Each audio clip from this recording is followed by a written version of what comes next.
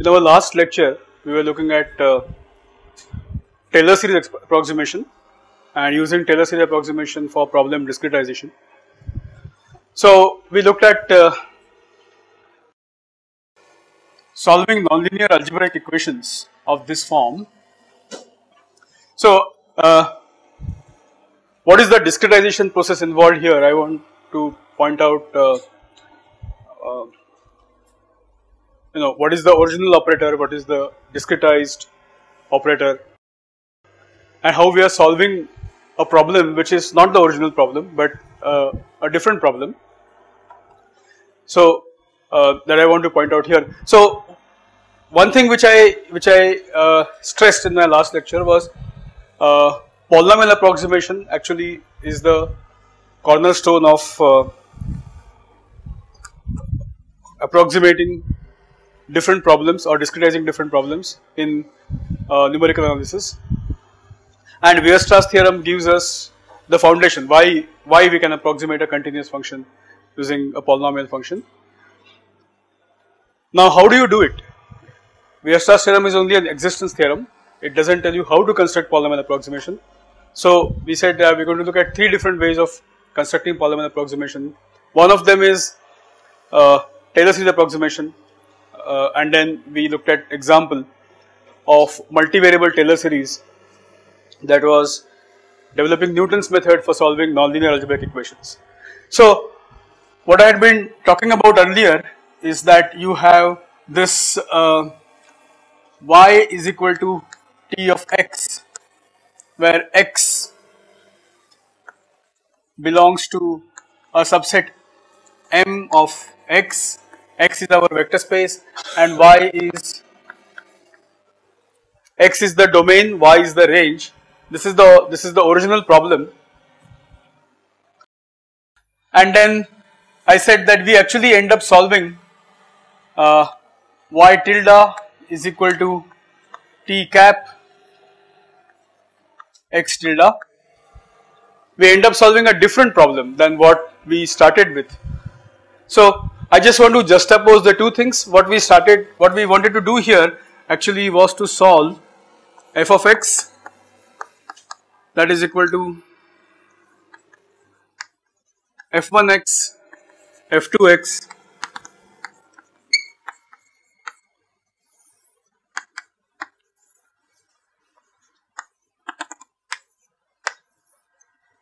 I wanted to solve this problem, okay, using Taylor series approximation. Well, this original problem, n nonlinear equations in n unknowns, is not analytically solvable in general. Maybe there are some cases where you can solve it, but in general this is not analytically solvable. We come up with a simplified problem. We actually start with a guess solution x naught, and then we solve this problem dou f by dou x.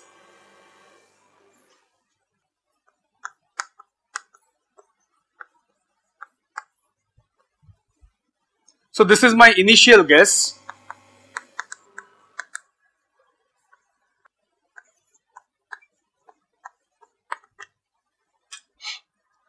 So I wanted to solve this problem. Okay. This is the original simultaneous nonlinear equations. Actually, the way I end up solving this is by approximating. Okay. Where I end up solving this is by approximating. So this is my t cap. What is t cap here?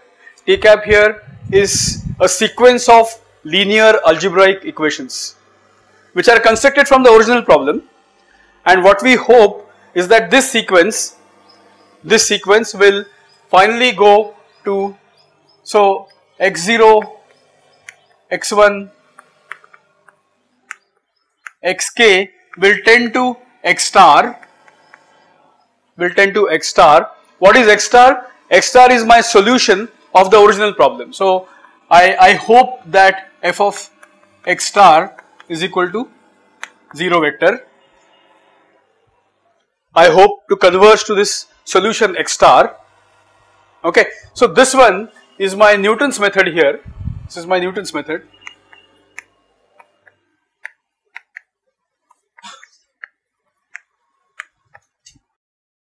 This is my Newton's method. I hope that this sequence of vectors which is generated by this method will eventually converge to X star. Okay. What is X star? X star is the solution. So how do we check whether convergence has occurred? Typically we keep checking for f of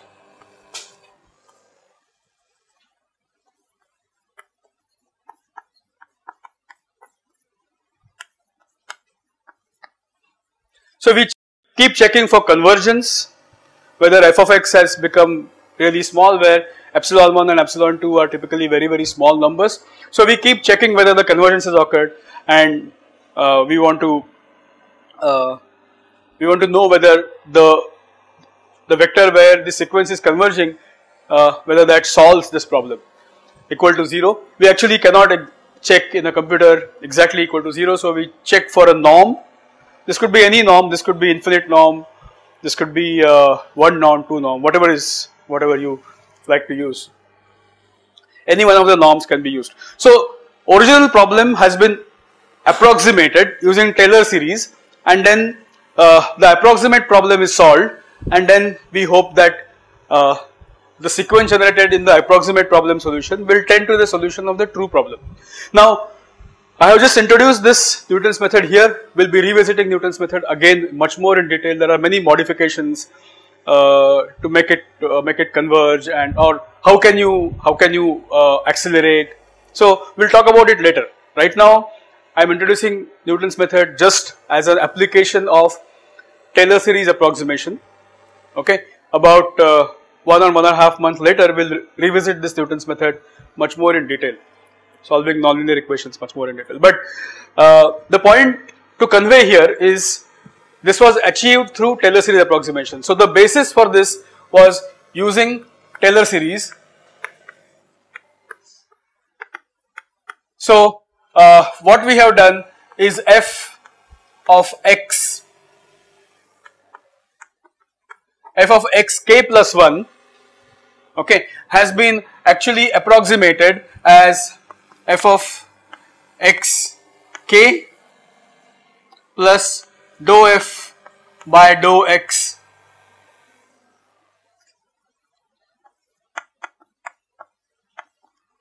evaluated at xk.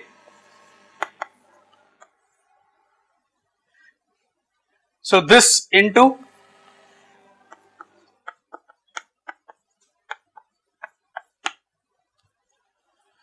if you take a close look at Newton's method, what we have done is we have approximated xk plus 1 in the neighborhood of xk. So when I start with 0, x0, I start with the initial case x0, okay, and then instead of solving for f of x equal to 0, I solve a linearized approximation of this set of equations, okay, and that gives me xk plus 1. So x0 will give me x1, then I substitute into the sequence, I linearize at x1, I get x2, I linearize at x2, I get x3. So this is a sequence of vectors which I generate by local linearization. Okay, so original problem which was solving nonlinear algebraic equations was solved by constructing a sequence of linear algebraic equations, and approximations form the foundation of applied mathematics or the applied engineering mathematics, because we cannot most of the time solve the original problem. We have to approximate by some means and convert into a computable form. That computable form is then used to construct a approximate solution. Now let us look at next application of Taylor series. Now I am going to look at solving boundary value problems, ODE or ordinary differential equations, boundary value problems, or partial differential equations using Taylor series approximation. Okay, so I will be converting my boundary value problem either into a set of algebraic equations or a partial differential equation. I will be converting it into either algebraic equations, or I might be converting them into a set of ordinary differential equations, and so on. So I will convert it into a standard form which then can be attacked using a standard tool. What is the standard tool that is used here when you are solving Ax equal to B, right? See here each one of these problem is just solving linear algebraic equations. Each one of them is like solving if I want to put a notation here, AK delta xk is equal to bk. In abstract form, I am solving these kind of problems, right? This is a matrix, n cross n matrix, delta xk is a vector, bk is a vector. These vectors are changing, this matrix is changing, but I am solving them repeatedly to come up with the solution of the nonlinear algebraic equations. Okay, now let's look at problem discretization using or boundary value problems discretization using Taylor series approximation. What I want to convey here is that now I am going to develop this method of approximating local derivatives using Taylor series, which is something which I am sure you have done it in your undergraduate. All of you are aware of forward difference approximation, backward difference approximation, central difference approximation. All these approximations, local approximations, you are aware, and then you may have used it to actually simplify some boundary value problem or if you have done some work on numerically solving this. Now, what is it that I want to convey here? What I want to convey here is that a tool that you are using to discretize boundary value problem or to discretize partial differential equation is same as the tool that is being used to construct Newton-Raphson method or Newton's method. Underlying ideas are same. Okay, problem is different, application is different, but basically we are using Taylor series approximation. Okay, so that is the so now let's look at okay, so now this problem is like this, that I have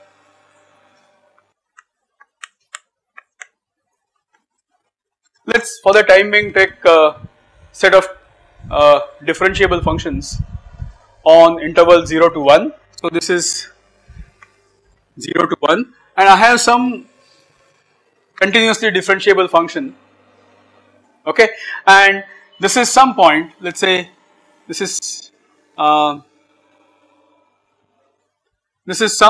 point z is equal to or z is equal to z bar. This is a point.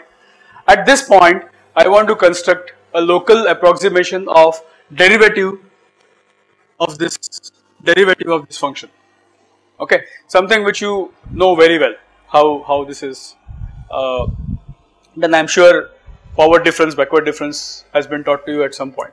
So now I just want to put it in the context of Taylor series so that the connections become clear. So this is my interval and it locally I want to so what we do is around this point we take some small perturbation, okay. So I can take a perturbation, so let delta z greater than 0 be a perturbation, okay, let delta z greater than 0 be a perturbation and I want to look at Taylor series expansion of f z bar plus delta z.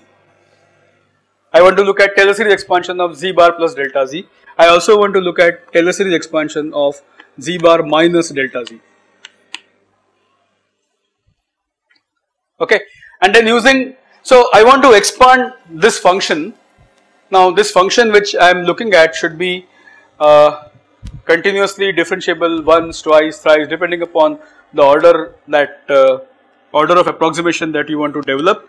So this is, so I want to develop a Taylor series approximation in the neighborhood of z is equal to z bar and then use that further to discretize boundary value problems. Okay, so let me well I am going to change a notation a little bit. Instead of using f here, this is because further when I develop boundary value problems I want to use a particular notation. So I am going to use here u is a continuous function, continuously differentiable function which we want to, okay. So if I take u z bar plus delta z, I can write this as u z bar plus, so the notation here means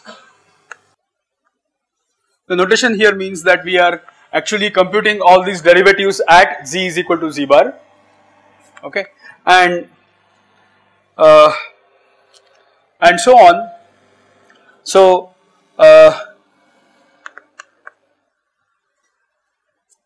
so I am going to write terms up to third order and then say R4 z bar delta z,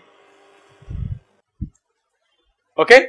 So similarly I can write u z bar minus delta z, that is u z bar minus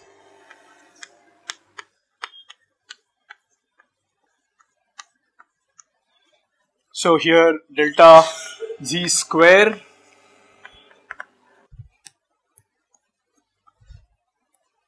so I am expanding each one of them, each one of these scalar valued functions, differentiable functions as a Taylor series expansion in the neighborhood of u in neighborhood of z is equal to z bar, okay. What we know about a Taylor series is that the derivatives of original function and derivatives of the approximation are identical at z is equal to z bar, okay. This is something which we know about a Taylor series expansion. So I am going to use this property to construct approximations. See the first equation, there are multiple ways I can arrive at approximation starting from these two equations. So equation number say 1 and equation number 2, okay. So one way is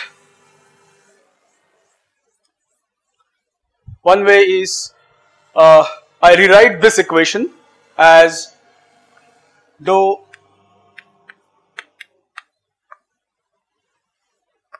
actually we can write exact differentiable because we don't have to these need not be partial derivatives, these can be exact, not exact, these are not partial derivatives, there is only one variable, so I can write d here.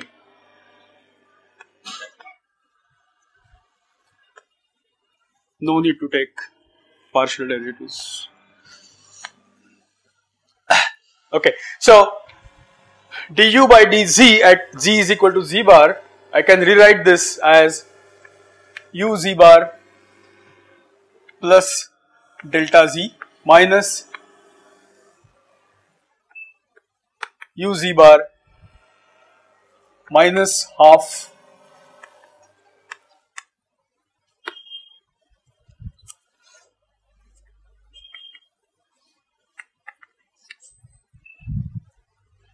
so one way is I can write this as, one way is that I can write du by dz bar as u z plus delta z minus u z bar by delta z plus some terms. This involves second order derivatives and all the higher order terms, okay. So I could choose to neglect the terms that are, if delta z is very small, I can choose to neglect terms of order delta z and higher, and then I get an approximation which is forward difference approximation. So this is my forward difference approximation. If I choose to neglect terms of delta z and higher order, okay. If delta z is very small, so if I am in a very small neighborhood of z bar, I could actually approximate this, I could use this as an approximation for the local derivative. The same way is I could rearrange the second equation. So the first equation I get like this, the second equation would give me du z bar by dz. Right now just remember that I am writing equal to, okay, that is because this is this plus something, okay. If you don't neglect it, this is exact equality, okay. If you don't neglect it, it's exact equality. Moment we choose to neglect this delta z and higher order terms, then it is approximation of this will be local approximation of this will be, this is the forward difference.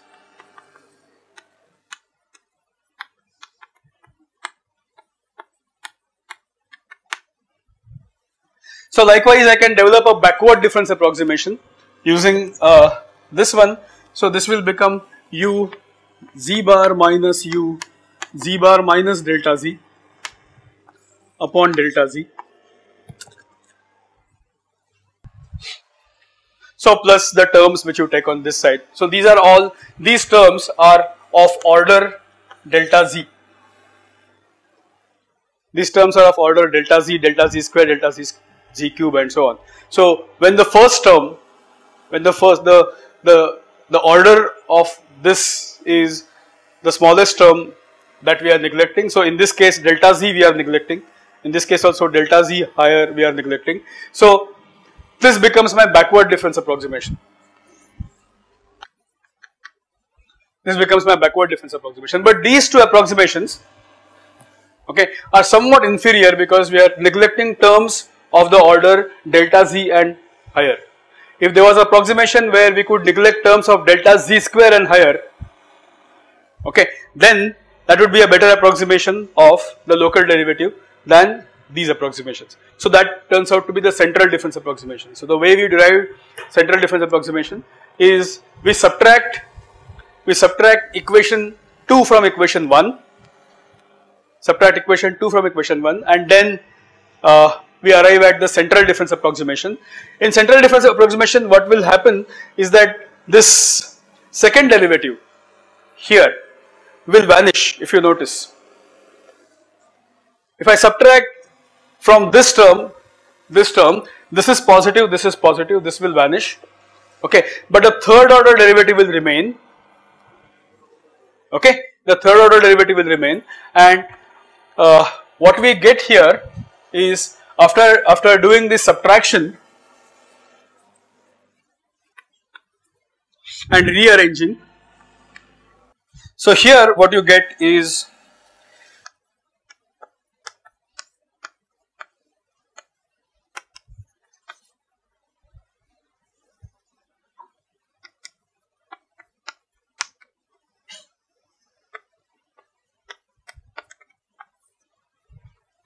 so when you subtract equation 2 from equation 1 and do a rearrangement, okay, you will see that the terms of delta z disappear. You get in the residual you get the first term which is delta z square, okay.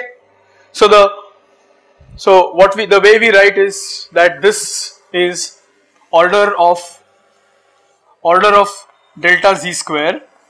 So the terms delta z square and higher are neglected, and what you get here is the central difference approximation, okay. So this is my central difference approximation. This is my central difference approximation. So this central difference approximation is preferred over forward difference or backward difference. That is because in forward difference or backward difference you neglect terms of the order delta z and higher. In this case you neglect terms of delta z square and higher, okay. So this is a better approximation than forward difference or backward difference approximation. What about second derivatives? I could use these ideas to come up with this Taylor series approximation to approximate the second derivative here. The second derivative here. Okay. So if I rearrange these equations, I just have to be careful what I eliminate. If I rearrange these equations, you can develop subtract and rearrange, then you can develop the second order difference equation. So you can develop this d2u by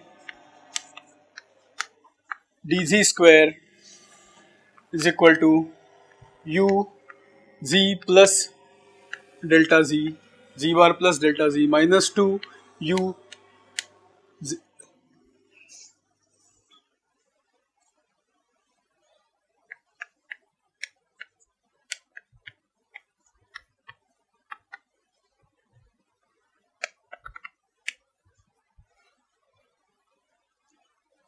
Okay, so this is my approximation of second order derivative or d2u by dz square at z equal to z bar.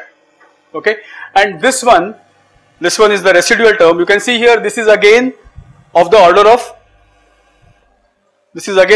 of delta z square. Okay, so the order of approximation in central difference and order of approximation in the second order derivatives is identical. Okay, so we prefer to use this and this together. Okay, we normally do not use the first order approximation except at some boundary points. We will come to that when we use the forward difference or backward difference, but typically we use these two together because the order of error in both of them is identical. Okay, now so far so good. So how do I use this to solve a problem which is a boundary value problem? Let's go to that. Now what is a general boundary value problem? I am going to write it in a generic form and then we will come to specific examples. So now I am concerned about discretizing a boundary value problem using Taylor series approximation. Okay, and the concepts that I developed just now, I am going to use them to solve this problem. Now let's write this generic problem here. So I am writing a generic boundary value problem, okay, which we encountered normally in engineering, chemical engineering or most of the engineering problems.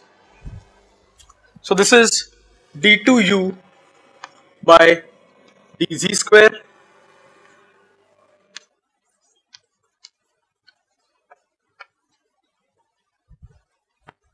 So typically we have this second order differential equation, which is I am writing it as some psi. This could be a linear differential equation, this could be a non-linear differential equation, some differential equation. In different contexts you will get different differential equations. Now when you are studying transport, when you are studying your analytical methods, you will encounter many such equations, and we'll also, when we actually solve problems, we'll also come across many such equations. Right now I am writing it in an abstract form.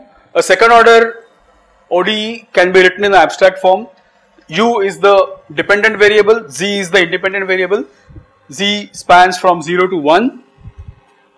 Okay, Z spans from 0 to 1, and so this is my ODE, ordinary differential equation, which holds over 0 to 1. Okay, and at the two boundary points I have two boundary conditions. Okay, so my BC1, I am going to write this as F1 dz0 du0 by dz u0 0 is equal to 0. This is my first boundary condition. I am writing it in the abstract form. We'll look at specific examples. So this is my first boundary condition, and this is my second boundary condition. So there are two boundary conditions at z is equal to 0 and z is equal to 1. The differential equation should be satisfied everywhere in the domain 0 to 1 except at the boundary points. What do you want to happen at boundary points? There are two boundary conditions. Okay, so this would arise from the specific nature of the problem. See, for example, if you have a double pipe heat exchanger, you will have some conditions of temperature at the entry. Okay, so you will have some conditions of, say, rate of change of temperature doesn't change after fluid leaves the boundary. So those conditions will be given here. There could be rate, for example, rate of change of temperature doesn't change after fluid leaves the heat exchanger boundary. That could be a condition in a double pipe heat exchanger here. Initial temperature of the fluid entering here, that would be a initial condition at z is equal to 0 specified. So depending upon whether it's a reactor, whether it's a heat exchanger, whether it's whatever, a distributed parameter system, you will have different boundary conditions, and you want to solve this problem Okay, please remember that this original problem is my y is equal to tx equivalent, y is equal to tx equivalent. Okay, x here is uz, okay, and y here is, you know, 0 function and say alpha 1, alpha 2. Well, another way of writing this is equal to alpha 1 and this is equal to alpha 2. So if I put this, so this is my original problem. This is my original problem which I want to actually solve. Okay, I am not able to solve this problem exactly except when the operator is linear and you know, boundary conditions are nice. You can actually construct analytical solution. But and that you will be looking at when you will be studying that under Sturm-Liouville theory. You'll be studying all those kind of things. But majority of the problems where the differential equation is nonlinear or boundary conditions are not nice and simple, you cannot solve the problem analytically, and then you have to construct a numerical solution to this problem. Okay, so now I am going to use Taylor series idea to approximate this problem. Okay, so I want to use these derivative approximations. Okay, now the problem is, where do I use the derivative approximation? The derivatives are required at the boundary points. The derivatives are also required everywhere inside the domain. Okay, at how many points this differential equation should hold? At every point. There are infinite points between 0 to 1.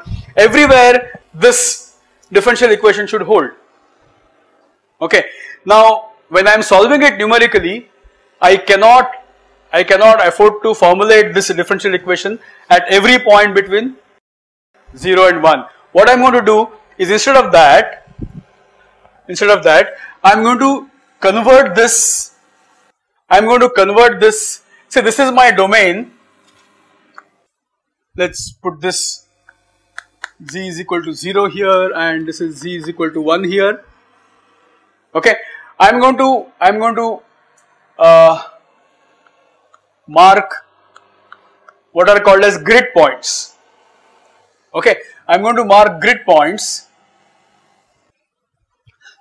Okay, so I am going to mark grid points. In general, when I mark these grid points, they need not be equidistant. But you could, to begin with, you know, for a problem you could start creating equidistant grid points. So I am going to create grid points here. So I am going to label them. This is my Z1, this is my Z2 and so on.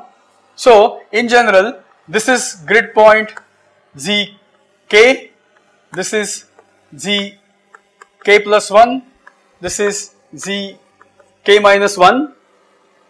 These are my grid points. Okay, so I am going to create grid points. So here Z1 is equal to 0, which is less than Z2, which is less than Z3. How many grid points I am going to create? N plus 1. Okay, so I am going to label them as Z1 to Zn plus 1. Okay, I am going to label them as Z1 to Zn plus 1, and then I am going to develop local approximations, okay, of the solution at each of the grid points. Okay, so what is the solution? What is the solution of this equation? The solution of this equation, okay, is, let's call it U star Z. U star Z. This U star Z is a function which is twice differentiable. It should be, right? Otherwise it will not be a solution of this differential equation. The true solution is a twice differentiable function, continuously differentiable function over the interval 0 to 1. Okay, so remember this. This is a true solution.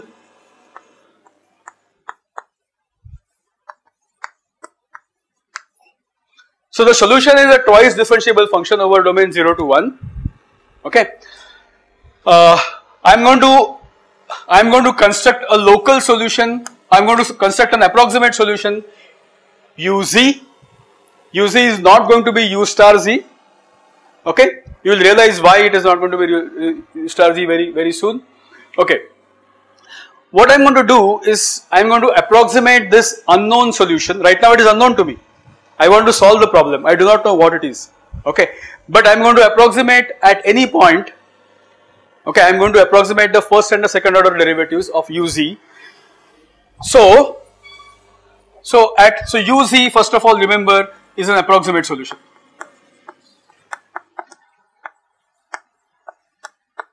Which is going to be constructed numerically.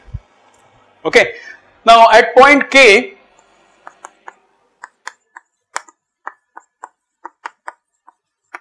at point Z is equal to Zk, okay, I need, if I want to enforce the differential equation, what do I need? I need the first derivative, I need the second derivative, right? See, I need to enforce, look at this differential equation here, I need to enforce this differential equation at every point in the domain. Okay, instead of that, what I am going to do is, instead of enforcing it at every point in the domain, I am going to enforce this equation at some finite number of points. Okay, what are these finite number of points? This finite number of points are listed here, z1, z2, you know, see this domain I have marked. Okay, so in general, you know, you can mark this in such a way that zk minus 1 is equal to delta z. Let us make a simplifying assumption that the gap between any two is delta z. It need not be constant, but I am making a simplifying assumption that these are equidistant points. Okay. So at z is equal to zk, okay, I can say that du by, so the derivative, first derivative, I am going to approximate as u k plus 1. Okay, before that let me develop a notation and then we proceed to this. So let us develop a simplifying notation that u k, it corresponds to u at zk. The dependent variable u at point zk is going to be called uk. Okay, this is just a simplifying notation that helps us to write this equation in a very simple manner, discretization in a simple manner. Now let's look at okay, so my du, right, what is, how do you locally approximate the derivative at, right, this is my z bar. Earlier I talked about a point z bar. This is my z bar. What is this? This is u calculated at z plus delta z. This is u calculated at u minus delta z. Okay, so this is my local derivative. What is my second derivative? So this is going to be approximated as u k plus 1 minus 2 uk plus u k minus 1 by delta z square. Okay, so with these two approximations, this equation here will be transformed to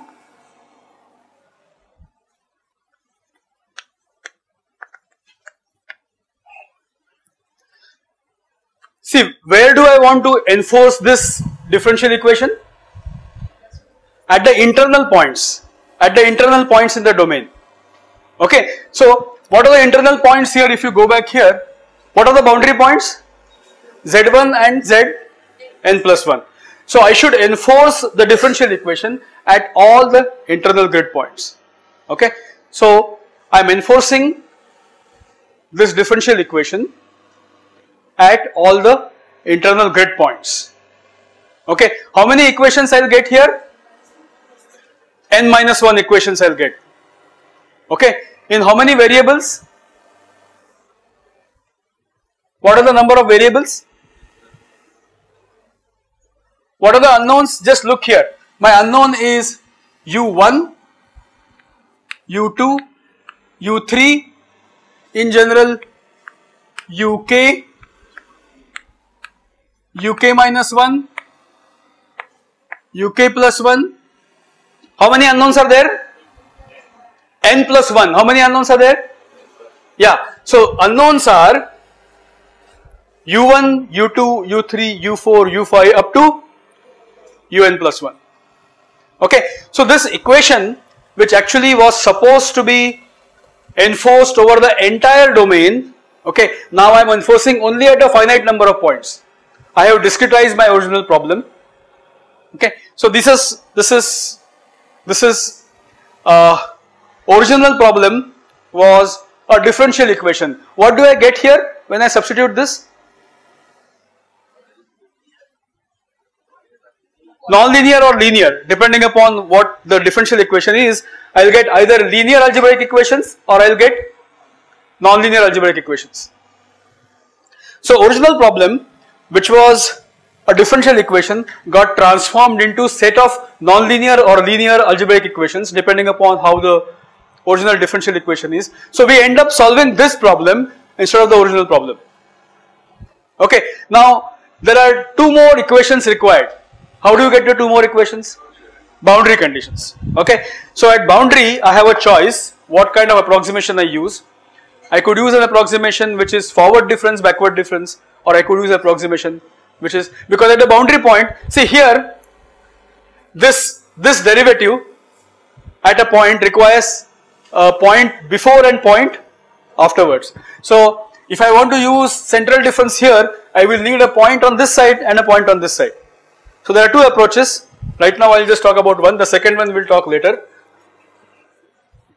So just to end this lecture, I will say that there are two more equations required to solve this problem. So we generate this U1 minus U0 by delta Z. So I am using the forward difference here, U0, 0 is equal to 0, and F2. I am going to use backward difference here, UN plus 1 minus UN by delta Z, UN plus 1 is equal to 0. So these two equations together with these n minus 1 equations, okay, when they are solved simultaneously, I will get an approximate solution of my boundary value problem. Okay, so original problem, which is a boundary value problem, ordinary differential equation, boundary value problem, get transformed to set of algebraic equations, linear or non-linear, depending upon what kind of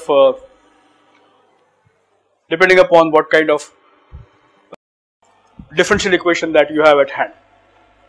Okay, here, so this is discretization. You realize this? We started the original problem in some space, and then you actually solve a problem in the finite dimensional space. Are we working with finite dimensional spaces now? See, U is actually discretized. uz is a function, actually a continuous function from an infinite dimensional space. The approximate solution has been constructed by discretizing at finite points, right? This is a function at finite points. So this problem has been converted from an infinite dimensional space problem to a finite dimensional space problem. Why? It's computable. It's computable. Okay. How do you get a better and better approximation? You take more and more points, but you know, whatever you do, you will still have finite number of points. You can take, you know, somebody might say I'll take 100 points, somebody might say no, I'll take 1000 points. But remember, now when you take 1000 points, you have to solve 1000 equations in 1000 unknowns simultaneously, okay? And we'll be doing these kind of things in this course, don't worry. So the next assignment is going to be solving at least 100 equations in 100 unknowns. That's what you should get this confidence, that you can solve as many equations. But these are a finite number of equations, nonlinear equations. How do I use this? How do I solve this problem? If it is nonlinear, how do I solve this problem? Newton's method. I talked about Newton's method yesterday's lecture, right? Or in the programming assignment, we are using Newton-Raphson method. Newton's method. So once I get this, okay, I still cannot solve it. So I have to further approximate. Okay, so it's a cascade of approximations, not just because finally we know how to solve Ax equal to b. Okay, so we are using Ax equal to b to solve this nonlinear set of equations, but this nonlinear set of equations is arising from discretization of a boundary value problem. So you can see the levels of approximations. You have an approximation, then again you approximate because the approximate problem cannot be solved exactly. Okay, so let's continue with, we'll now, like tomorrow's class, we'll see some concrete examples, okay, of boundary value problems where we'll take some differential equation, discretize it and see what happens.